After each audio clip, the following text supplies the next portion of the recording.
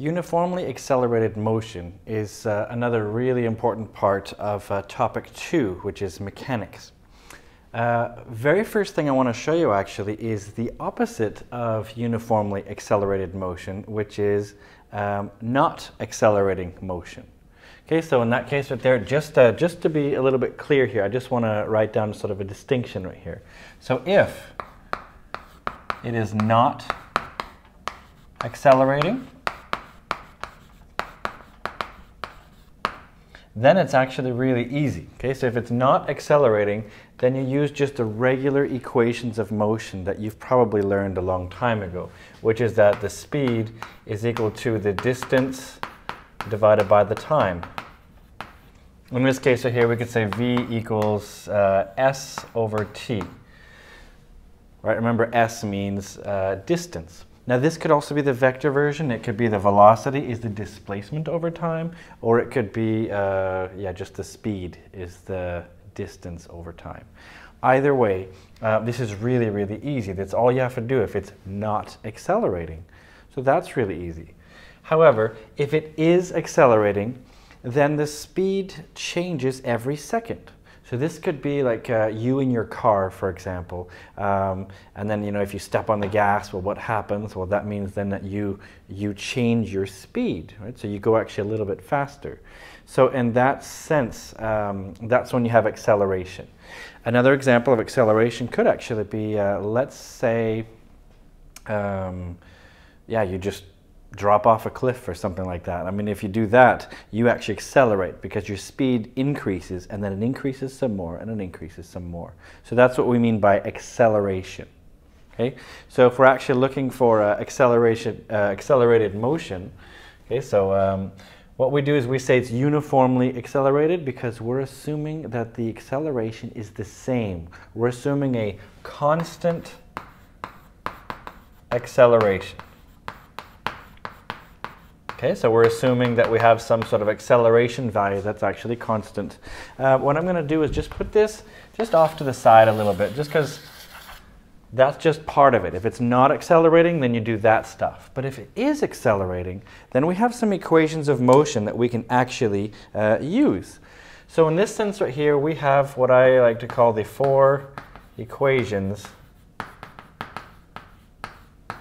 of motion. Okay, so if we look at these 4 equations of motion, not all of them are on your equation sheet or on your data booklet. If you haven't seen it before, this is the data booklet. Well, it looks just like a white piece right now, but so you can see I'm actually not that pale. See, there's a slight difference in my skin tone color compared to this white piece of paper. But this is your data booklet, and I'll be showing you this in more detail because obviously it's hard for you to read it right now. But if you take a look at it, what's really important is that you get some equations here, especially to help you out with topic 2. But in my opinion, at least, there's some equations there that are not in your data booklet that are actually really important to use. There's very few of them, however. So what I'm going to do is, as we go along, I'm going to make sure to highlight the ones that I think are worth memorizing. There's not very many, but the very first one I'm going to give you is actually one of them.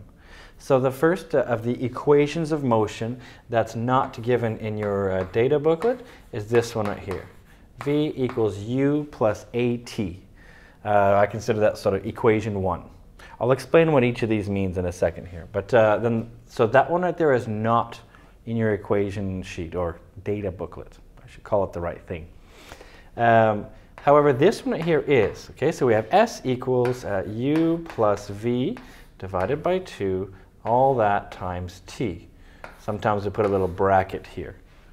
And then we have a third one, and that one is this one right here. S equals UT plus 1/2 AT squared. And then we have a final one, which is V squared equals U squared plus 2AS. Now these 3 right here are on your equation sheet or on your data booklet. Okay, these 3 right here. This one is just worth remembering because, well, first of all, there's not so much to it. Just V equals U plus AT. I think, though, it would help to actually write down what each of these letters means, because without that, it doesn't really tell us much. So in the case of these ones right here, you might recognize S, and you might recognize T and V, but then we have a U going on, and you might not be sure. So just to be absolutely sure that we're talking about the same things, I'm going to tell you what everything means. So U is the initial speed or velocity. In this case, let me just say initial velocity, but it could be a speed as well. So U is initial velocity, and that will be measured in meters per second. Now, the way I remember what units we use for speed is I just think, well, what happens when you see a speed limit if you're driving around? Well, in Denmark and most of the rest of the world, you see things in kilometers per hour. Then I think, well, kilometer is a unit of distance. That's why it's distance on the top. And then per hour, well, that's a unit of time on the bottom. So U is initial velocity or initial speed, which is in meters per second. V then is the final velocity, and that's also in meters per second. Okay, so here we're starting off initially with some sort of speed, and then we speed up, or perhaps we slow down, so then maybe your initial velocity is larger than your final velocity. It doesn't matter, there's no problem there. So that's in U and V, and then we have A. That's the acceleration. And that's going to be assumed to be constant. Okay, so here we're assuming constant acceleration, and that's going to be measured in meters per second squared. That's because it's meters per second. That's because your speed actually changes. Some people like to write actually an acceleration is a change in speed over change in time. That's another way to say it. I mean, this is also correct.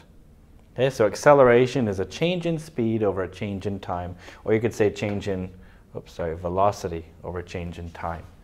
So see, you have a velocity, which is in meters per second, and then you divide that by time, which is per second again. So that's why we have meters per second, so that's meters per second squared. We have S, which is the displacement. If we're keeping everything in vector form, we're going to say displacement, which is in meters. And if you really wanted to do everything correctly, we should actually probably putting little vector signs everywhere here, because these are all vectors. However, we could have them as not vectors if we wanted to. And the last thing is T, which is time. And that's normally measured in seconds, or just S for seconds. So this gives you sort of the main players, so to speak, in these four equations of motion. Remember, the last three are actually given in your data booklet, but the very first one isn't, and it's actually very useful. So I often use that one just in solving questions. These are immensely useful. What I like about physics is it actually gives math a purpose. I mean, physics and math are sort of, best friends. In fact, it's hard to do one without the other, well, especially physics. It's hard to do that without math. And that's because we like to quantify things. So things are actually happening and we can measure them and predict what happens. And that's wonderful about accelerated motion, because we can use these simple equations here to solve some situations that might seem really complicated. Like I could say, okay, you're initially driving in your car at a certain speed, and then you slam on the brakes. What will be the acceleration you're going to feel? In other words, are you going to, feel yourself sort of, slamming forward or back or whatever? You could be talking about, if you run into something, how much force will you feel if you run into something? And it turns out the force will be related to the acceleration, and the acceleration is this A term that's in some of these different equations. Now, when I'm solving these equations, I like to teach my students a really easy trick for uniformly accelerated motion. The very first step, though, is to always think, is it accelerating? Because if it's got a constant speed, then it's not accelerating. Right? So this means constant speed here. or constant velocity. And that's because, if you think about it, constant means not changing. And if you look, acceleration means a changing speed. See, acceleration says the speed changes. Well, constant speed, in this case over here, if I have a constant speed, it means I'm not accelerating. So it's a lot simpler to solve these things. So the way that I actually solve these questions, if they're accelerated motion, is to use a nice easy trick, and that trick is this. I like to call it you've asked. It especially works for IB students. Okay, so I call it you've asked. It's not anything brain busting. There's a reason I call it that. It's because whenever I look at a question, the very first step that I do is to actually take a look at, okay, what's the situation? Is this thing accelerating? If it is, then I just think you've asked. And that means what I do is I write down what's U, what's V, what's A, what's S, what's T. I basically make a little table and take a look at what I know and what I don't know, and sometimes what I need to know.